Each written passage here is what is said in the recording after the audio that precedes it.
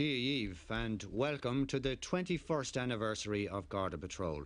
Yes, it's just 21 years since Garda Patrol first appeared on your screens. In fact, our first programme was broadcast on the 28th of October 1964, and it has continued to go out virtually every week since then. The original objectives of our programme were, and still are, firstly, to offer advice on how to defeat the criminal and outsmart him in his efforts, and secondly, to seek your help in bringing offenders to justice.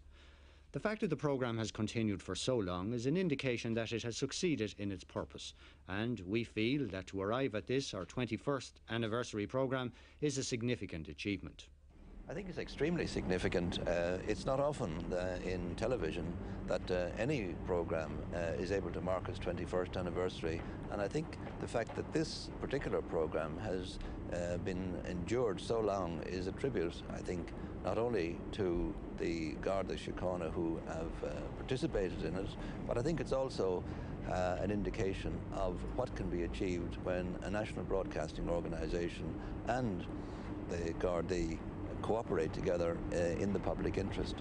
Is it a unique programme, that relationship between the Gardaí and RTE in broadcasting terms? Certainly it was when it started, and I think for many years after that, and on other channels in the UK and elsewhere, something similar is done now, but I think we can claim credit for being a first in this particular field. Over the past 21 years, Garda Patrol has been watched by millions of people. Figures are quite remarkable. The average is about 800,000. Now this is taking the showing on RTE1 and RTE2, but the interesting thing also is that it isn't all adults. There's a substantial number of young people in that audience as well, and in present times I think that's particularly significant. The Director General of RTE, Mr. Vincent Finn. Crime concerns us all, and over the years we have tried to keep you informed of the latest and ever-changing crime trends, as well as keeping you up to date on developments in crime prevention methods.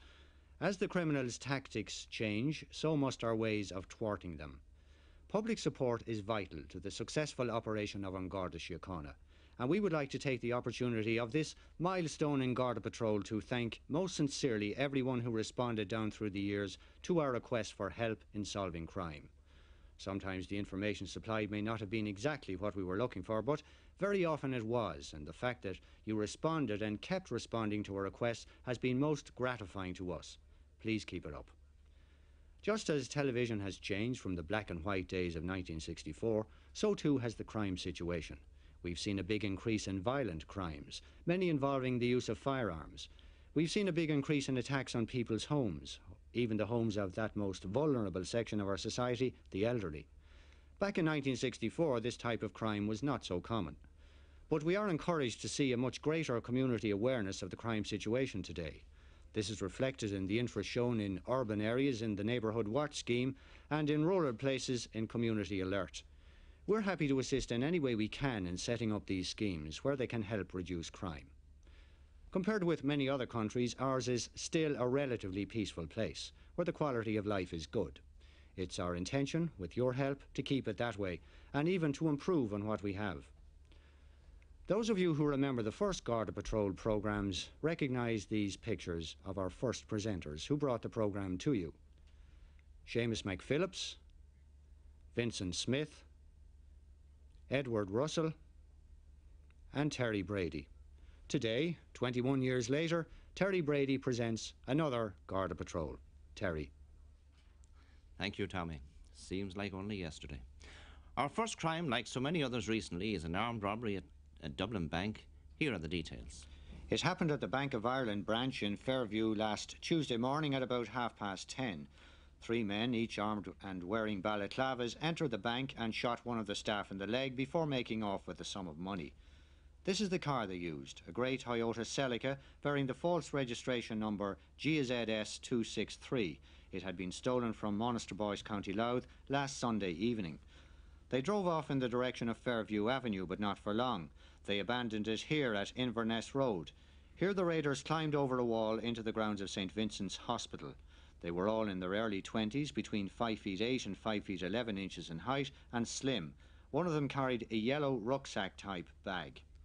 We'd like to know where the Toyota Celica was between the time it was stolen at Monaster Boyce on Sunday night and when it was used in the bank raid on Tuesday morning. The car's true number is UZY83. If you were in the Fairview area on Tuesday morning, you might have seen the raiders arrive at the bank, or maybe you recall some suspicious activity near the bank long before the robbery. If so, the Gardaí at Clontarf would like to hear from you. Their telephone number is 336182. That's 336182. Still on the north side of Dublin, an assault on a young woman at Sutton.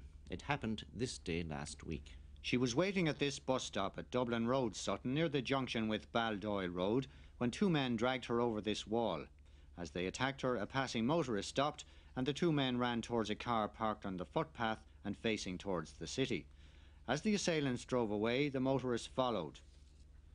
Both of the attackers were about 20 years of age and about 5 feet 10 in height. One of them had dark curly hair, cut short, with pimples or pockmarks on his cheeks. He wore faded denim jacket and jeans with badges on the front of the jacket and writing on the back, including the words "The Who." His accomplice had blonde hair brushed back and down to his collar. He wore similar clothing. If the motorist who followed the attackers is watching this programme, we appeal to him to contact Howth Gardaí. Their telephone number is 322806. That's 322806. And they'd also like to hear from anyone else who passed by the scene of the attack. The time again about 7:45 on this night last week. Now to something more pleasant. Monday next is the October bank holiday, and while there will be many different sporting events on that day, one in particular stands out as a major annual event, the Radio 2 Dublin City Marathon. So for anyone planning to move around the city that day, here's some practical advice. The marathon is a huge event. 6,500 people have entered for the race this year, and they will virtually take over the streets of Dublin for several hours. Add to that the spectators who will line the 26-mile route, the stewards, helpers and first aid personnel, and it all means an awful lot of people in Dublin that day. Even though you may have no interest in the marathon, if you're living in Dublin or intend visiting it next Monday, we advise you to take note of the route. It's not the same one as in previous years. The race will start and finish in the St. Stephen's Green, Harcourt Street area.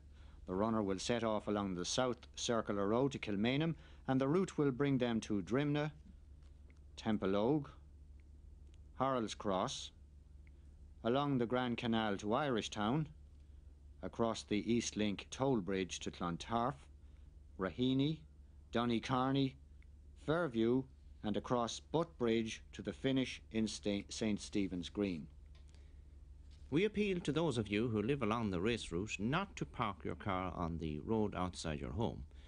Remember, the race starts at 10:45 a.m, but the runners could take several hours to pass along your way. Roads in the start and finish area will be closed to traffic all day from 9 o'clock in the morning. That's the Hatch Street, Harcourt Street and St. Stephen's Green area.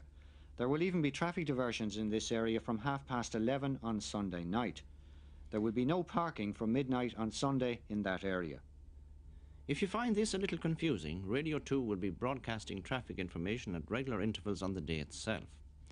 We will also provide an information service on next Monday for anyone wishing to make traffic inquiries. So if you live near the race route or intend visiting the city and are unsure of the arrangements and the route you should take, you can phone us at 01 if you live outside the Dublin area, 781122. That's 781122. If you live in the Raheny, Dollymount, Clontarf and Fairview areas, you will find you are within the race route between the hours of noon and 4:30. So if you have an important engagement, we advise you to make your arrangements outside of these hours. Those intending to compete in the marathon are advised not to leave any valuables in their cars. Another big sporting event next Monday will be the race meeting at Leopardstown. So here's some information that may help. If you are travelling from the north of the city to Leopardstown, our advice is to keep well west of the city and travel via Blanchardstown, Clonsilla, Lucan and Clondalkin. If you are coming from the Naas Road, don't come any closer to the city than Newlands Cross. Turn right there onto Bellegarde Road and travel to Leopardstown by Talla and Rathfarnham. The best advice we can give to motorists is to travel early and avoid the inevitable traffic jams. Whatever you plan to do on Bank Holiday Monday, we want you to enjoy yourself. Well, that's all for us for the first 21 years and for another week until next Thursday. Ihuwa agus slán.